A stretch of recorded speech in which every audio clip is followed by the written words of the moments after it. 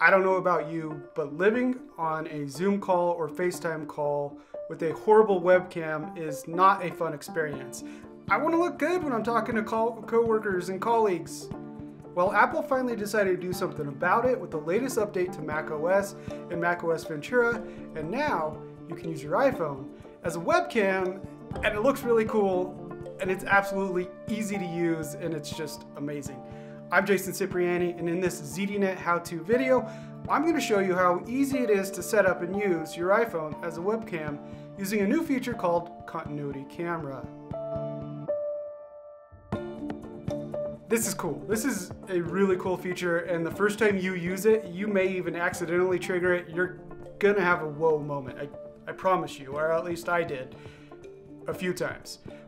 So what you need to do, there's really no setup you need to take in order to get this to work, but I will show you one thing that you do need to do in order to ensure that your iPhone and your Mac can communicate with each other. Obviously, you need to be on the same Wi-Fi network for both devices.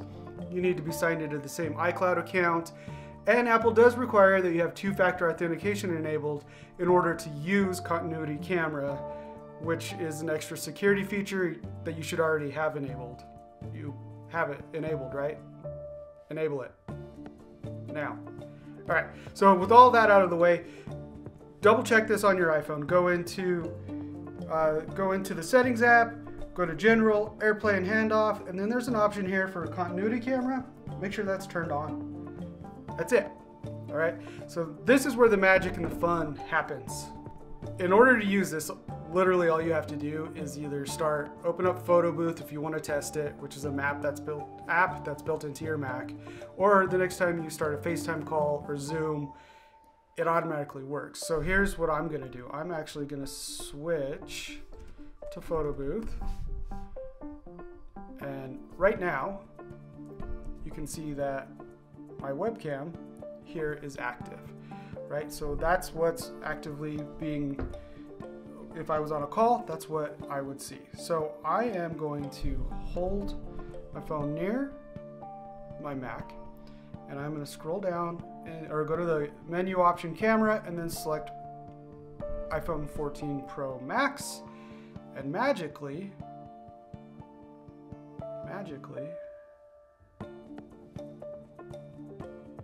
now my iPhone is my camera. And so you can see there's quite a big difference in quality here, but that's not all you can do with this, right? So that looks good. And if this was in Zoom or WebEx, here, let's go to Zoom. All right, so Zoom preferences. I'm not going to start a Zoom call right now because nobody wants to be recorded on Zoom, truly. You can see the camera is already set to my 14 Pro Max. But you don't want to hold your phone like this the entire time, or prop it up, or do something weird with it so you can stay in the shot. So Belkin and Apple partnered, and they created this little doohickey, this little gadget that is, I think it's $25 or $30. It uses MagSafe. It goes on the back of an iPhone 12, iPhone 13, or iPhone 14, anything that is MagSafe compatible. It has a little ledge here.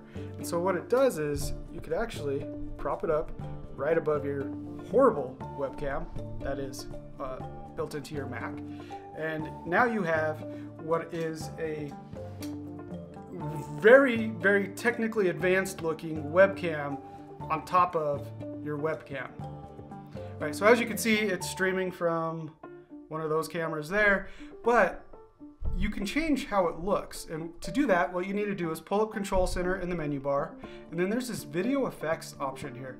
So go ahead and click on that, and here are all of the options you have available to you that make the camera look even better. So I'm going to turn them all off, and you can see what it looks like. And actually, I kind of prefer the way this looks. I think it looks pretty good with everything off. But so there's Center Stage. Center Stage is that cool, fun feature that keeps you in frame as you move around. If people were to join me in this call, it would zoom out. If they leave, it zooms in. It's a pretty fun feature. Portrait mode adds a little blur effect. So I'm going to turn off Center Stage. Hopefully that helps. So it's like you're taking a portrait photo. You can see everything around me is a little blurry now. Toggle it. See, pretty cool. Studio light. if you have horrible lighting in your office where you're constantly on your video calls, studio light is pretty cool. I can see the use for it. At times it looks very, very fake though. So, you know, don't be that person on the call with totally fake. Never mind. Be that person. Who cares? All right, so you can adjust quite a bit here, but there's another option I want to talk about real quick, and that is called Desk View. Now, when Apple demonstrated this and it originally announced macOS Ventura, Desk View looked really cool. I'm not really sold on it anymore. What it does is it uses the ultra wide angle camera on your iPhone, if it has one, to create a view, a top-down view of your desk that you can then broadcast on your call in case you are, let's say, doing a hands-on demonstration of something. So here's a pair of AirPods, right? I need to show them off on the call.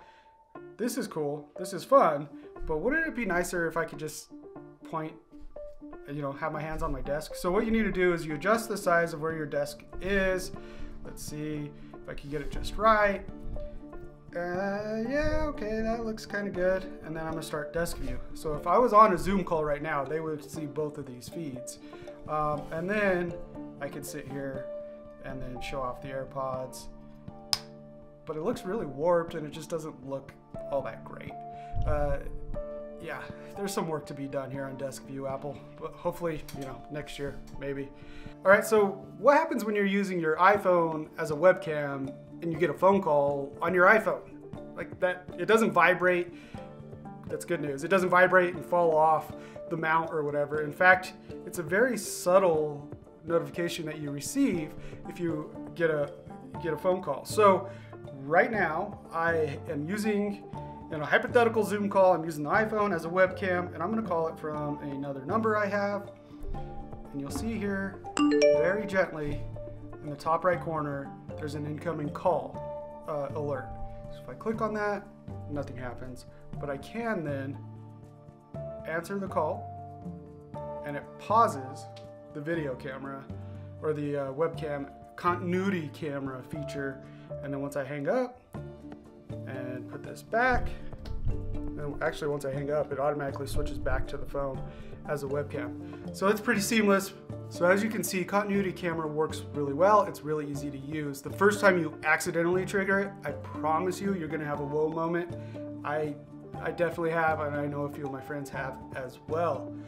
You don't have to plug in your phone to your Mac, but it's a good idea to connect it to a charger if you're going to be on a call for a long time or using it as a webcam for a lot during the day, just because you don't want to end up with a dead iPhone later in the day.